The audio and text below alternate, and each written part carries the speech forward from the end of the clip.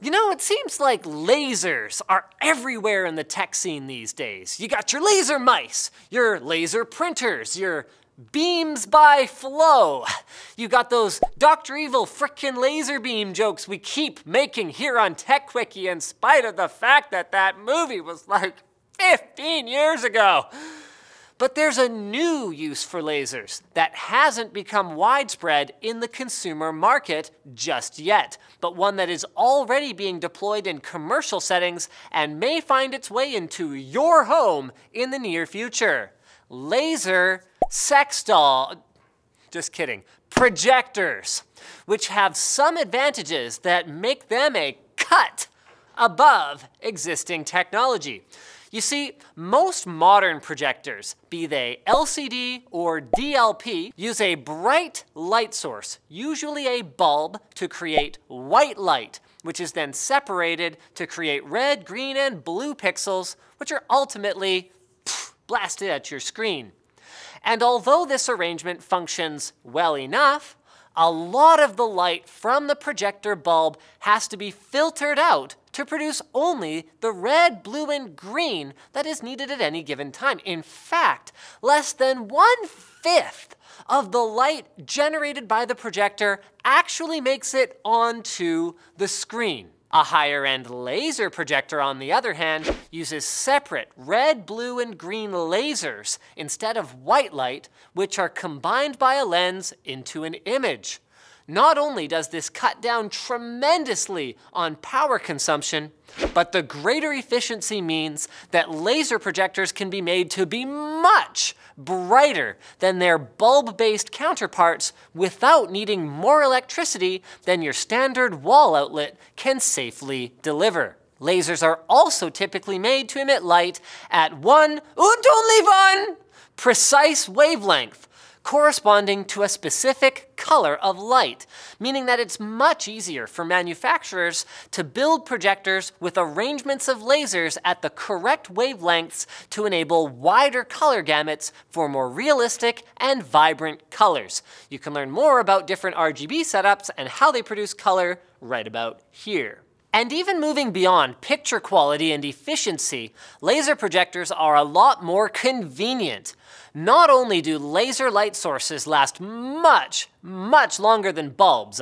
Epson, for example, is saying that one of its home models will last 30,000 hours, which is long enough to watch every episode of The Simpsons over 130 times. They also don't need tons of time to achieve peak brightness when you turn them on. So no more waiting around for your projector to warm up. Oh, and they turn off nearly instantly too. Of course, at this time, as with any new technology, you'll be paying the dreaded early adopter tax. Epson's home model that I just mentioned is going for $8,000 US at the time of filming. I mean, what kind of homes are they putting these things in? With higher-end commercial models going for many times that. Additionally, consumer-focused laser projectors often cheat a little bit by only having 2 blue lasers, one of which hits a phosphor that separates the light into red and green.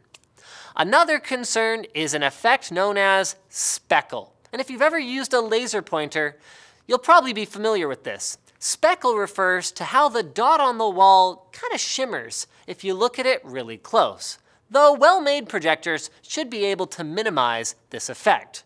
Which is a good thing too, because the last thing you'd want when watching TechWiki on your fancy new projector is for me to look even more ridiculous than I usually do. Wait, what? John! TunnelBear VPN lets you tunnel to one of 20 different countries, letting you browse the internet and use online services as though you are some anonymous dude or dudette from some other country. They have easy-to-use apps for iOS, Android, PC, and Mac, and also a Chrome extension. And all you have to do, when I say easy, I really do mean easy. You download it, install it, and you hit a button. And then 2 things happen. Your connection gets encrypted with AES 256-bit encryption, and your public IP address gets switched, so you show up as though you are in a different country.